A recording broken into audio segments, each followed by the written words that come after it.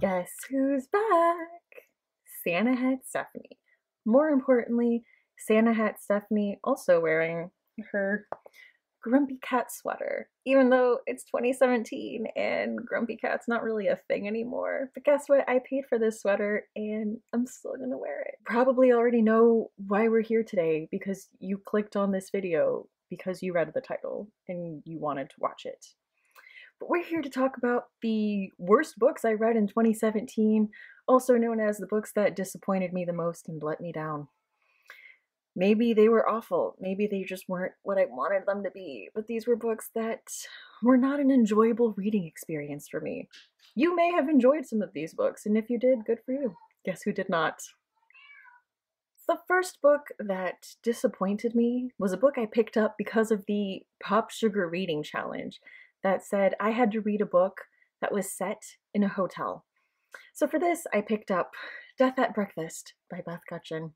And this, I think, is supposed to be the start of a series where two older ladies get together and solve murder mystery crimes. And that's just not really my thing. There were so many red flags that should have just told me that books like this are just not my thing. First of all, just the lack of characters with any dimension or depth.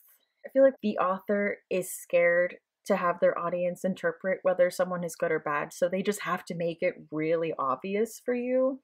And that was the case in this book. So people are checking into a hotel and they are being really rude and obnoxious. You know, like when you're watching like a cheesy movie, you know, someone throws their keys at a valet and says, "Be careful, it's a Ferrari." So you're reading it and you're like, well, that's the bad guy. Thank you for that. You could literally not make it any more obvious. Also, that person is probably gonna die. And then we're supposed to feel conflicted about the person that killed them because they probably had good reason to. And I'm just like, I feel like these books are too scared to take any risks. And I just ultimately feel just really disappointed whenever I pick up books like this. And this just absolutely proved it right. They're scared to write characters with any nuance. They're scared of any type of moral ambiguity. And it's just, no.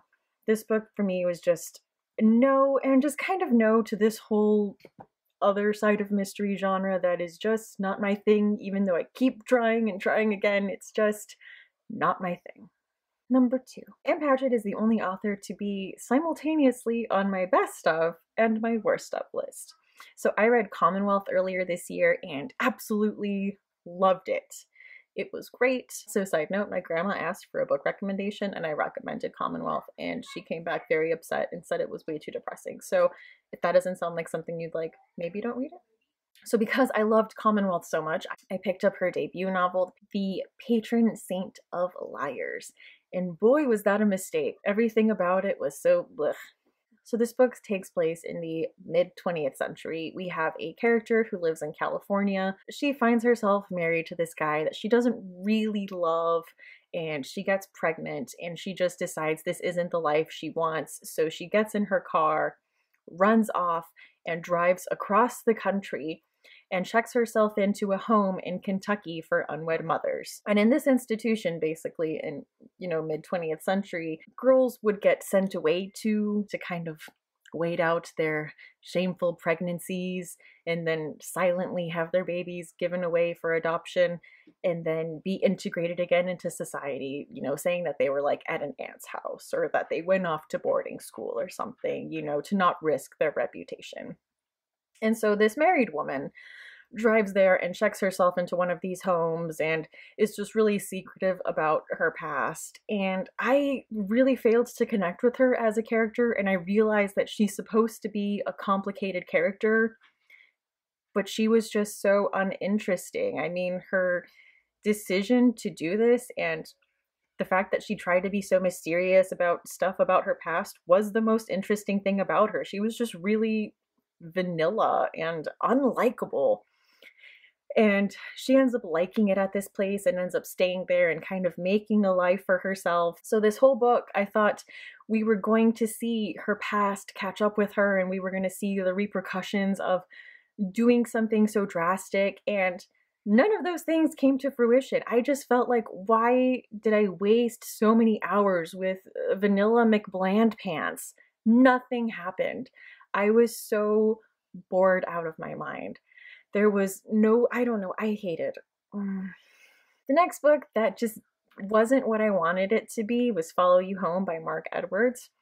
And this is a thriller. It's about a British couple who is taking a long vacation through Europe. They are in Eastern Europe, and through a series of unfortunate events, they find themselves literally getting kicked off of a train and dropped in the middle of the Romanian forest to fend for themselves. If that didn't sound absolutely crazy enough, they stumble into a nightmarish scene in an abandoned house and walk miles into a city and see something horrific that when they finally do get back to England, they are so scarred forever that their relationship cannot survive what they went through together on this trip. This, for me, as a thriller, was just so ridiculous and implausible. I just did not like it. The whole time I was reading it, I was like, you've got to be hitting me.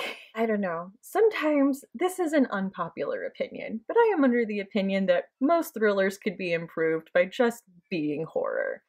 And if you're going to have something so ridiculously implausible, run with it. Make them see like ghosts or scary demons, and then when they go back, like no one believes them because of how crazy it is, but they have each other, so like they both know that they saw this thing. That would have made a much better book instead of like the crazy stuff that happened that makes all of the Taken movies look realistic. Also, like the motivations didn't add up for me. Like the work that everyone was going to make this large conspiracy work did not equal what the reason was behind this conspiracy. Like it was very imbalanced. Like the amount of effort people are going through to ruin these people's lives just did not add up for me. So I unfortunately said no. Next book for me, also a thriller, and one that I was really excited about. And this was The River at Night by Erica, I can't pronounce that last name. But I picked this book up because of the premise, because it sounded a lot like one of my favorite movies, The Descent. You have a group of women that are in their middle age and they're getting together for a girls' trip like they usually do, and they usually do something crazy. And this year they decide to go to Maine to go whitewater rafting, but something goes terribly wrong and they find themselves in like a survival situation.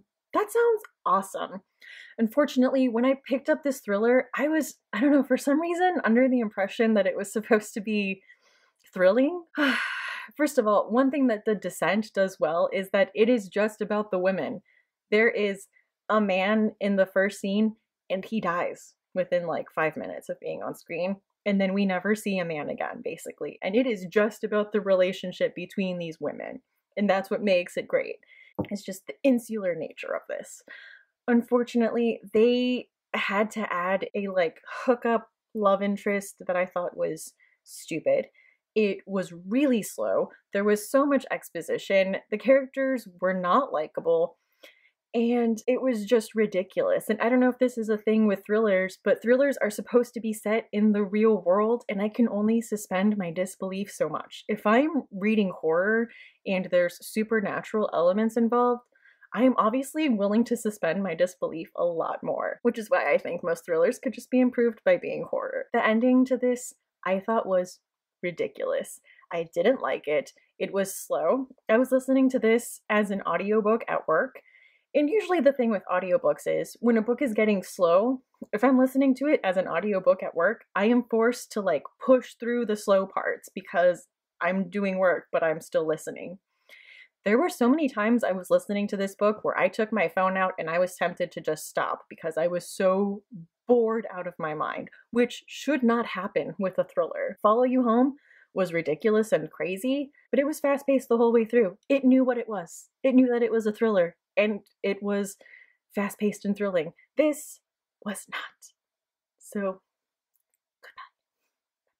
And my most hated book of the year just really broke my heart because of how much I enjoyed it until the ending. That was an ending that made me grab this book and I physically threw it across the room because I was so angry. This was Revival by Stephen King. I'll put a picture here because I don't own that physical copy anymore. It's sitting at a Goodwill somewhere. Like I said, this book broke my heart because there was some great characters.